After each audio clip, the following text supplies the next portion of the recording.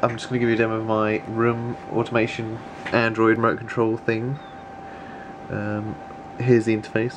I've got lights, blinds, screen, air conditioner and projector. If I go like, ooh, that's the blinds. Oh, I did not mean to do that. Let's bring them all the way up anyway. Lights on, AC on. You can't really see that one, but yeah. Screen B. Screen down. Can press that with a thumb. Oh, that's that there.